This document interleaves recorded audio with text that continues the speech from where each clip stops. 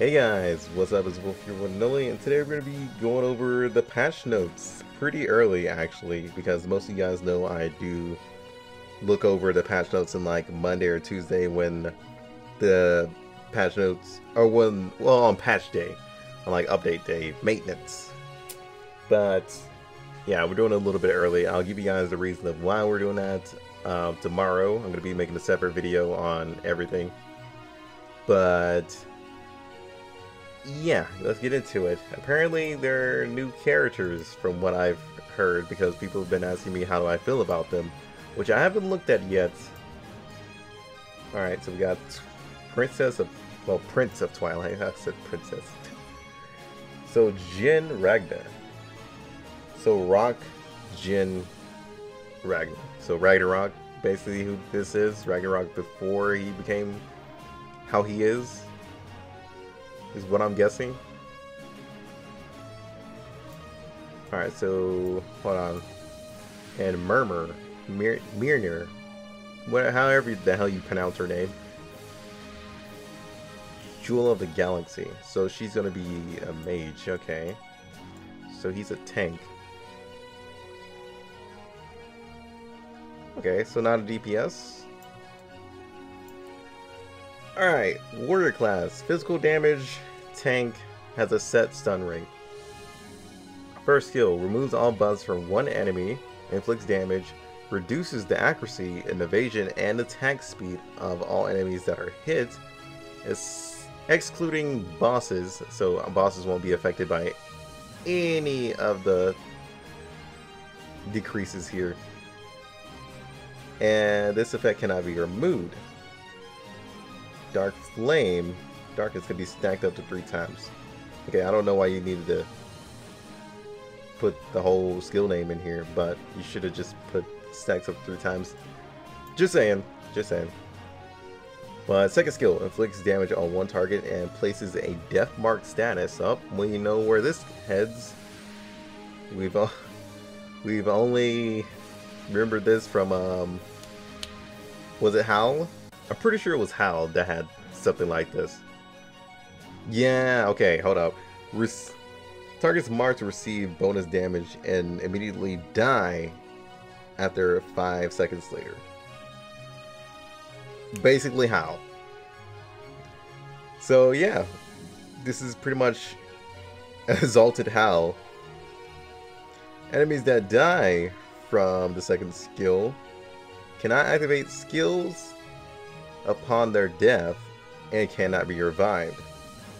Oh, cannot revive themselves. So this is a huge counter to Chin and any other healer that can revive themselves. That sucks. So basically it kills all of your passives. All your death passives. Okay, this character has already just pretty much earned its spot as a really good PvP tank. So yeah, so far PvP. Let's get back into the other skill. Instant Death ignores immunity and evasion.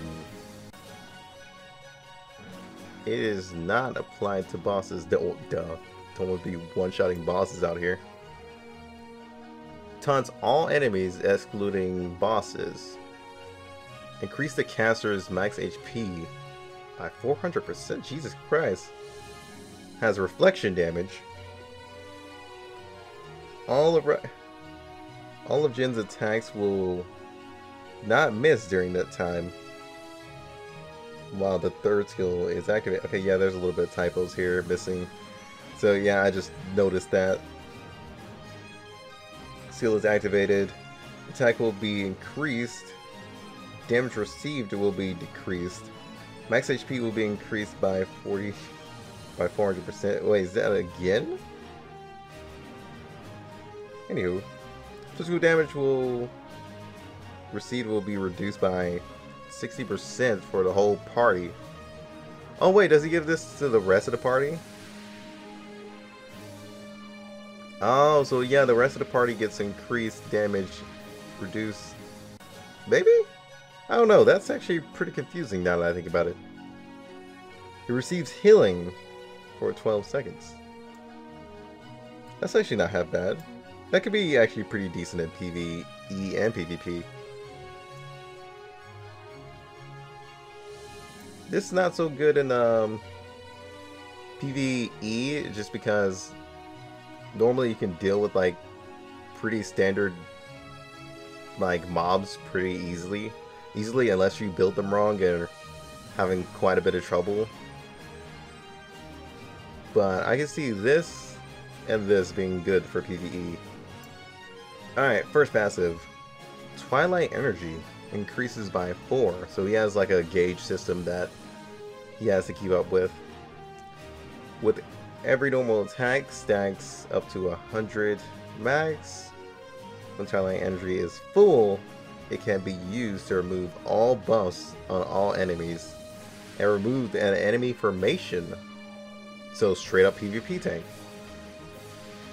This skill activated by Twilight Energy ignores immunity, cannot be evaded, cannot be removed. Rock's party defense is increased by 27%, additionally increases Ragna's party defense per level per enhancement. Alright, pretty nice. Makes your team pretty tanky.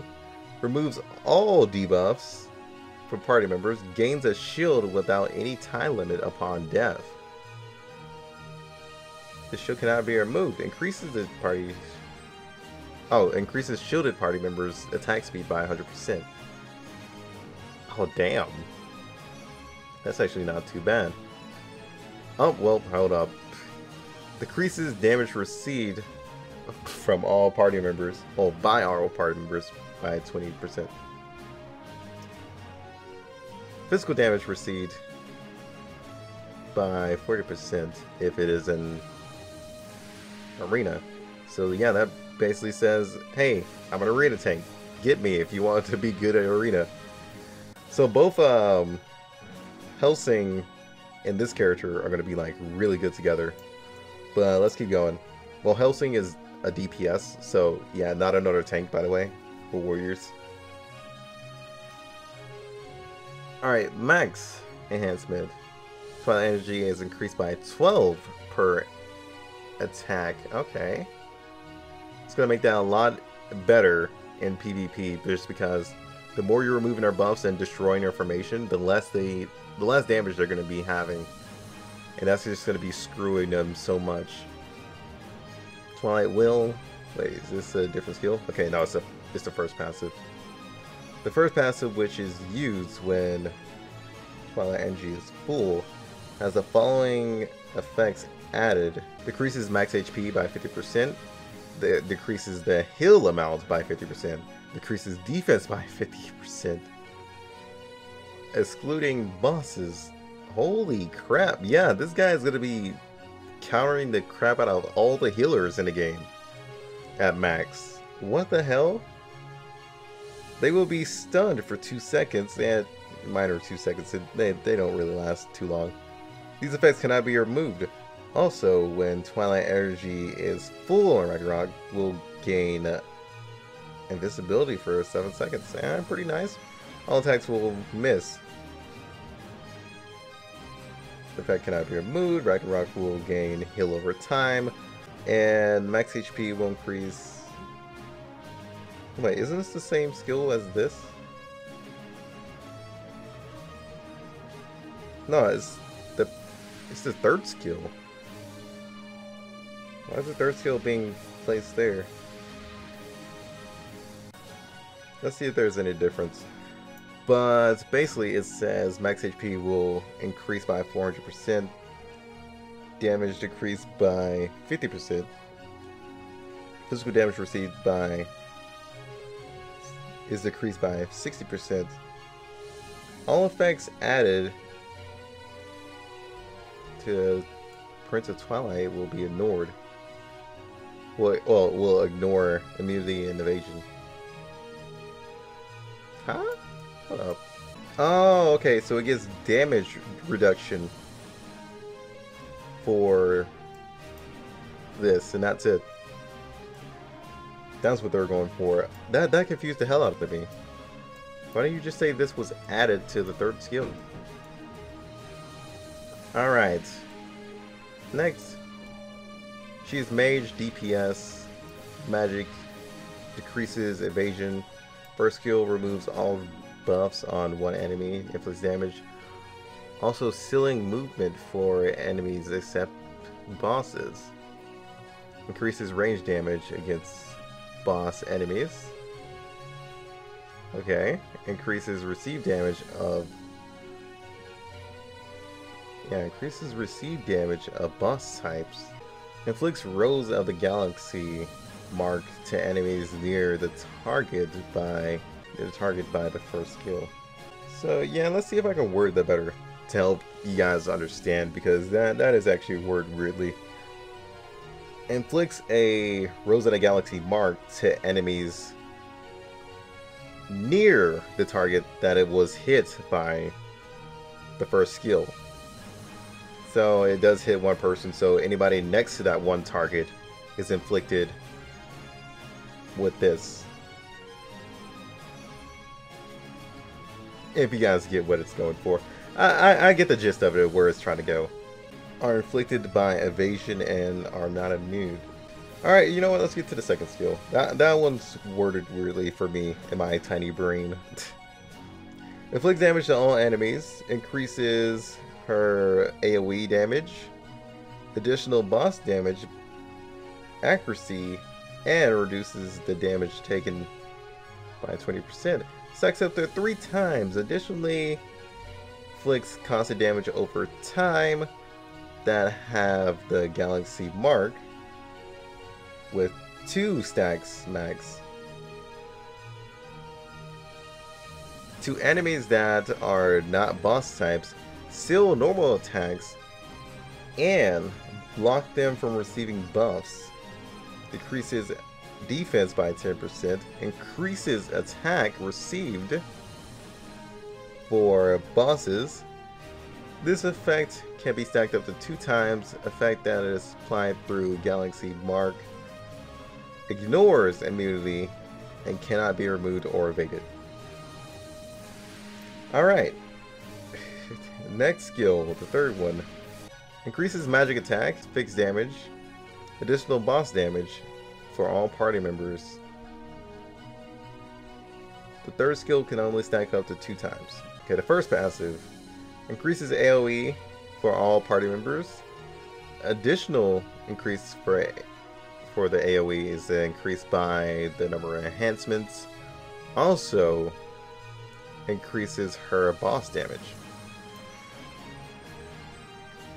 When non-boss monsters that have Galaxy mark have their normal sealed with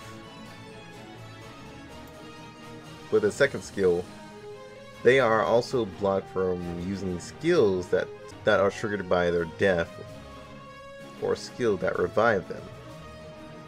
So basically another counter to healers. Great, so another PvP character, or somewhat decent PvP mage, let's say that. Increases her intelligence, inflicts damage to one boss, well, additional boss damage to one enemy. Alright, so she can be good in PvE too. Every attack. Okay, so she's made for World Boss Golem. Increases the magic damage of all party members and when she attacks. Sets up to 2 times. So she's gonna be good with First Crown. Gonna be perfectly teamed up with First Crown. Increases enemy range damage received. Decreases defense penetration and fixed damage. Additionally, when attacking with the third passive skill, inflicts damage over time for one enemy. This stacks up to 2 times, cannot be removed. At this time, her magic attacks are increased. Her active skills are increased. Additional boss damage is increased. And her attack is increased, stacks up to 3 times. That was her max skill. Alright. Pretty decent. Oh.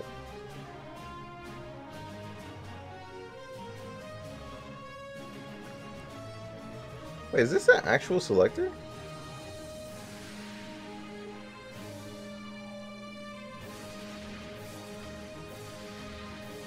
So after Christmas, you can get these two, or one of these two. Okay, so they handed them out for free. If anything, I would choose this guy, just to team him up with my Helsing. So yeah, also you guys can see that my team is pretty much come together. I have Helsing here just because I wanted her for PvP, just to help out a little bit more in my rankings. It has actually been pretty worth having her around. So let's compare the two. Blizz versus Jin. Jin is more PvP. Blizz is more PvE for sure. He just helps so much with like boosting damage. I mean, you can use him in pretty much PvP too, just for the shields. But he's more of an all-around tank, and he's just going to be around for a long while until the next characters come. Mages now, mage versus mage. I feel like First Crown is probably better for PvE for sure. And he could be really good in PvP as well. From what I've seen, the man's insane, but he mostly shines in PvE. But there will definitely be a lot of better mages that come into the game. But if you're wanting to focus on a full magic team, just get both First Crown and Mariner, whichever one. But if you're actually looking for a good tank for PvE, I would definitely recommend Blizz. And if you need a good tank for PvP, it will probably be Jin to mostly go for, hands down. So that's why I'm going to be making him anyway. The only reason I say he's good for pretty much any team, and I do mean like magic or physical, is just because his buffs aren't aimed just for magic teams. So right here, this is the only skill that I believe is aimed towards magic. But anyway, you don't need your buffer to be doing damage anyway. You just need it for the buffs. And the number one skill that I'm mostly worried about is his third skill. His third skill gives a shield to everyone, increases skill damage, boss damage, evasion damage. Like, it's just like a whole bunch of increases for your whole party. At least I think it's for your whole party. I mean, just right here it just says shield to party members. But I'm not sure if this goes to everybody else or just stays on him. If anybody who has used Blizz could actually help me out with that, because I'm pretty sure it goes to the whole party, but that evasion by 25% makes me think, I don't think this goes to the whole party. Just because just you evading like so much damage is kind of insane for sure.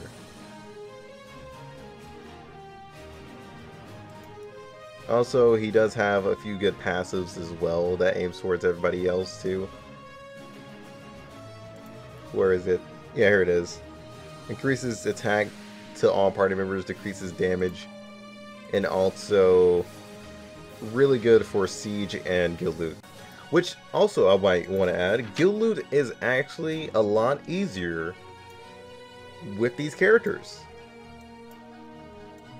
I feel like they gave us the Exalted guild loot for a while. That's all I have to say. That's exactly what it felt like. They gave us the Exalted guild loot before the Exalteds were even here. But now that we have these characters, it's like so much easier. Like, you can probably finish it within like a day again.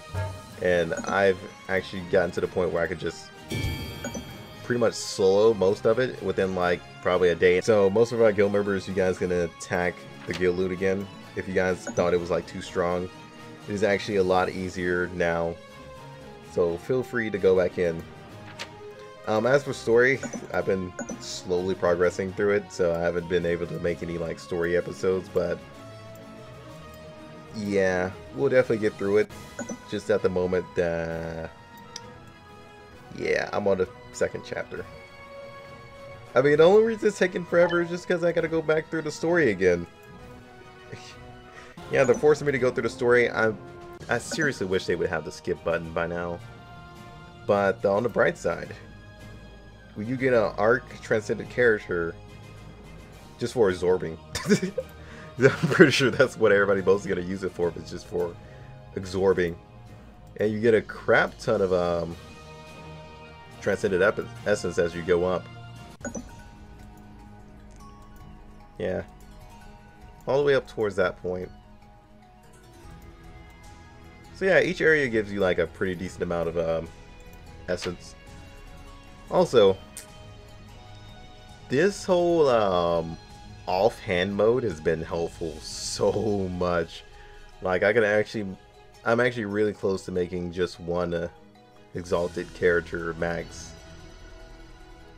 I don't think it's gonna be either Jin or Murner, just because not a huge fan of them. I might save off into the next batch they release, but I'm pretty sure those two are in a. Hold up. Pretty sure they're alone, right? Because in the folio, I think they have their own separate section. So there's just gonna be another section with these two in it. Then the rest of the characters is gonna come into another section. But so far, these 5 have been like really, really good. I was thinking about getting first crown, but then I was just like, nah.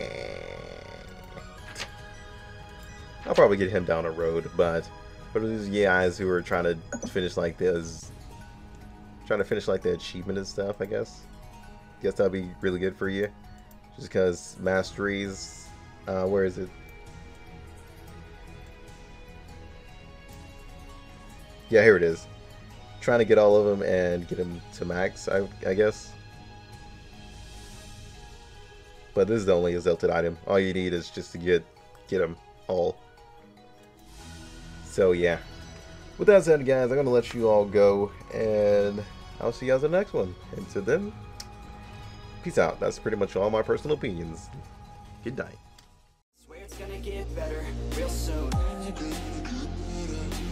Don't let anyone tell you what you should do. I got a clear view. We're gonna make it soon. Just keep pushing through. You're what you got to lose. You're what you got to lose. You're what you got to lose. Just keep pushing through. 'Cause what you got to lose.